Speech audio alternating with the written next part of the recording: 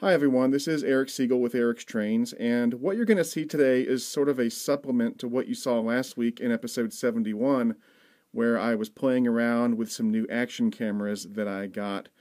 Now today you're just going to see footage from the new 4K camera that I shot just a couple days ago, and I'm trying to tweak it and refine it, and I think this does a better job, especially with the volume. I think is a little bit better, but I'm still tweaking it and getting it just right. But I hope you enjoy these. I'm showing some engines that I haven't done reviews on yet. There's the new Lionel UP-SD70 in the cool camo paint scheme. And then there's also a UPX Rio Grande SD40T2 tunnel motor. And I'll be doing reviews on both of those probably in the near future. Definitely the tunnel motor.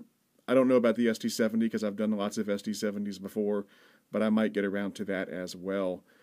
And I also mentioned last week about my new Patreon campaign to get patrons and sponsors for my videos, and there's been a fantastic response to that, and I want to thank everybody who has contributed on Patreon.